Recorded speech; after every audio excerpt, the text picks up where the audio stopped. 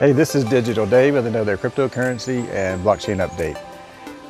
Today is Chinese New Year's Eve.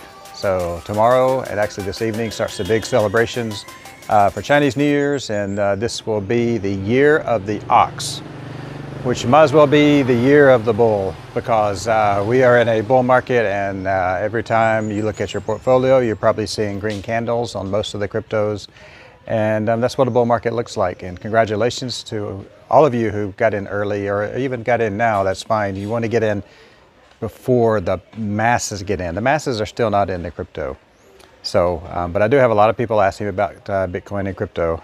That a year ago they had no interest at all. Bitcoin was $4,000 about a year ago, and a year later we're up at 10x or more. And there's this dog down here looking at me. So yeah, of course people want Bitcoin now that it's gone up 10 times. They didn't want it when it was 4,000 because back then it was a scam. Apparently Bitcoin is not a scam anymore. You got Elon Musk now has $1.5 billion of Bitcoin on their balance sheet at Tesla. And they also accept Bitcoin for a Tesla car. So really cool things. I haven't driven a car in so long. I drive a motorbike / motorcycle here in Thailand, and the beauty of being here in Thailand is that you don't need a car. A motorcycle, a motorbike, and you can even walk a lot of places too. All you need is just a bicycle, motorbike, motorcycle, whatever. That's all you need here. But you know, congratulations if you guys got some Bitcoin. You can buy a Tesla with it, and Elon Musk will be happy to take your Bitcoin for one of his vehicles. Pretty cool, pretty cool. So Tesla is the first major company to accept Bitcoin, and now this is going to be, the dominoes are about to fall in a good way. We're going to see all these other companies will accept a Bitcoin, and I'm hearing that Oracle might be the next big company that will accept Bitcoin. Cool things are happening. So got on my Chinese New Year dragon shirt. No, it's not Year of the Dragon, it's Year of the Ox. Year of the Dragon comes up, I think, maybe 2 years after this one. Anyways, you know, dragons, man, dragons are cool. Yeah, I'm a geek. That's cool too. Being a geek is cool. You got to be a bit of a geek if you're into crypto. Okay, you got to be a bit of a geek if you're into gold and silver.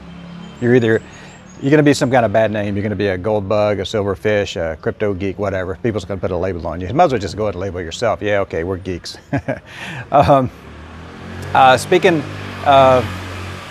Speaking of geeks, not speaking of geeks, but I did a video. I want to do a recap on a couple of videos I did previously. I did a video about security and about how I personally don't keep crypto or much crypto on me. I keep private keys in separate parts of in different geographical locations. That is just my weird way of being ultra secure, being a public figure for crypto. And there are other ways, probably better ways for the mainstream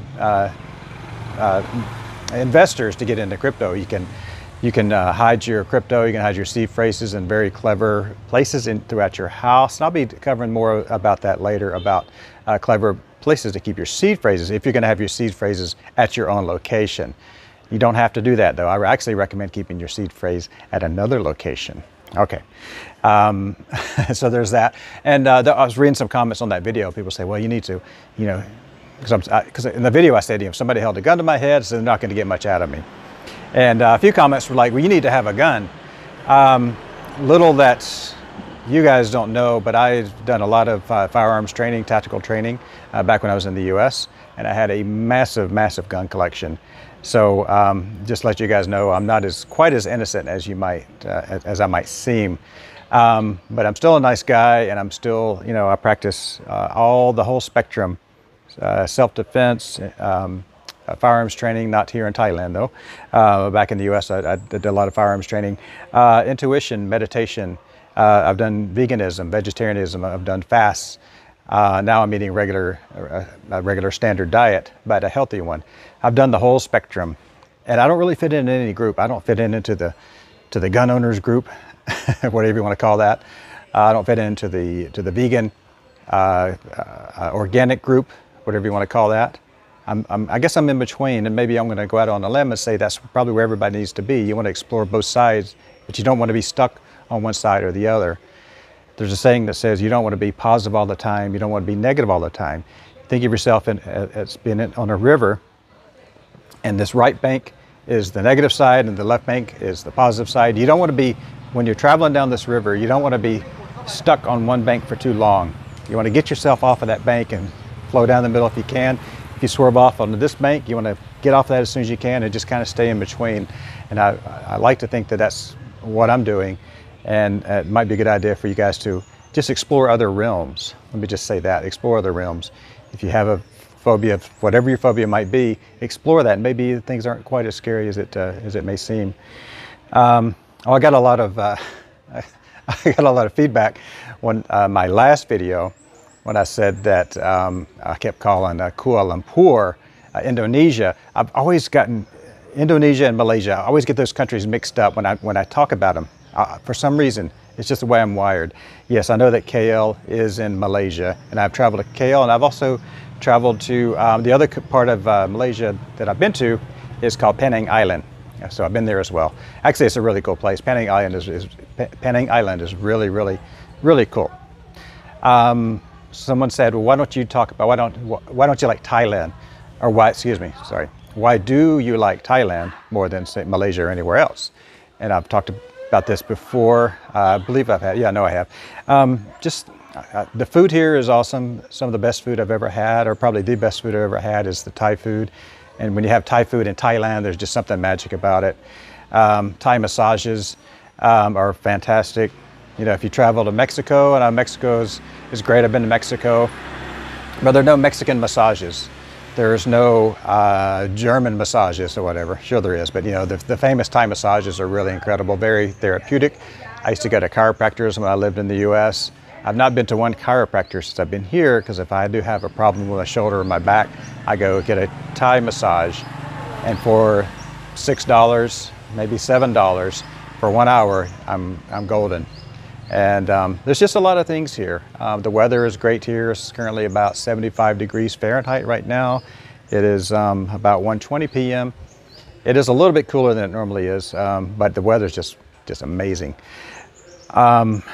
What else? We got, God, I just want to say this, that I know I'm covering a lot of things in this video. We're in the middle of a perfect storm for crypto. Now I'm reading that central banks are printing money so they can buy crypto. I mean, if this doesn't tell you this is the year of the ox/bull, nothing else, there's no other convincing I can do for you. Central banks are going to be into cryptos. So we're going to see some massive, massive moves in cryptocurrencies. In my Patreon group this morning, I posted a quick update about iTrust Capital, link below. If you're in the US and you want to, if you have a 401k or IRA, and you want to buy cryptos in that, check the link below, and you'll be able to put between $6,000 and $7,000 into the 401k IRA, and you can trade cryptos within that. Now, some say that's not a lot of money, but if you buy $7,000 for whatever crypto's in there, there's about 8 of them. Recently, Polkadot was added. Okay, let's say you buy $7,000 worth of Polkadot, and if Polkadot goes to $100, which I think it will go to, you know, by the end of the year. Worst case, early next year. You've 5 times your money tax-free. That's pretty cool.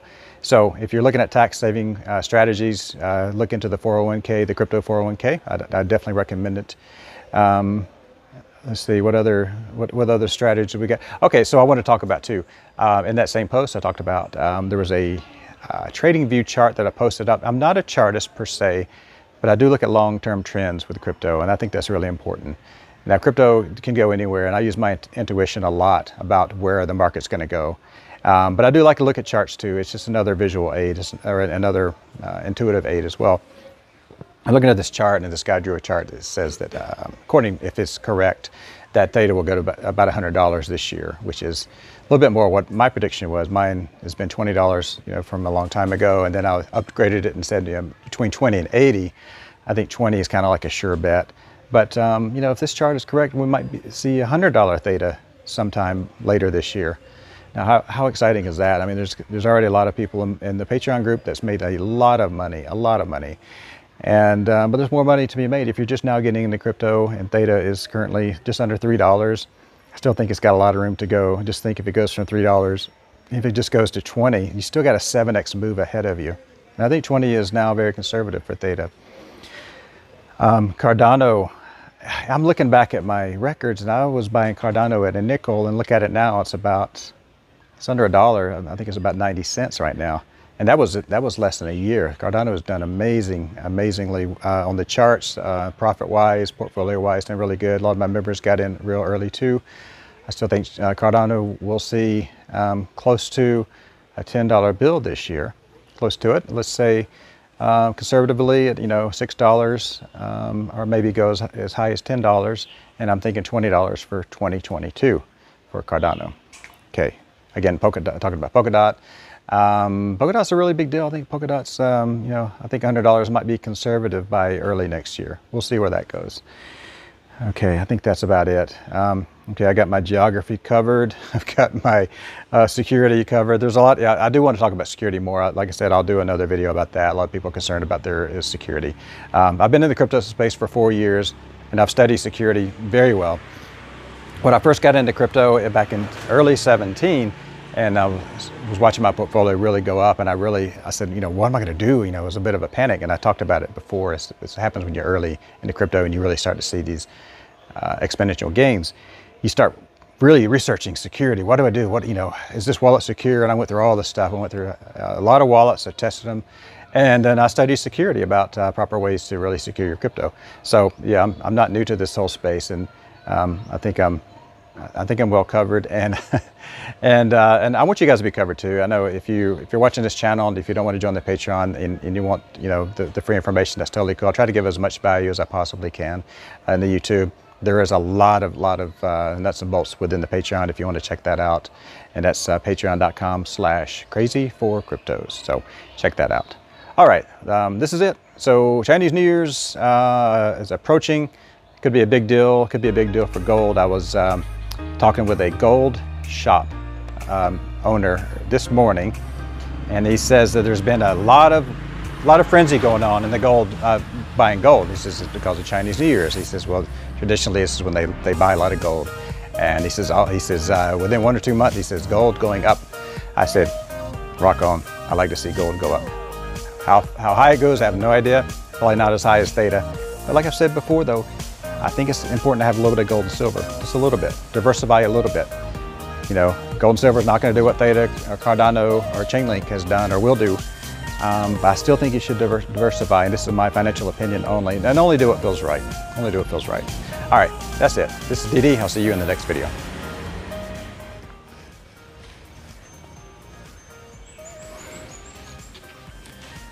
Hey, this is Digital Dave with another cryptocurrency and blockchain update.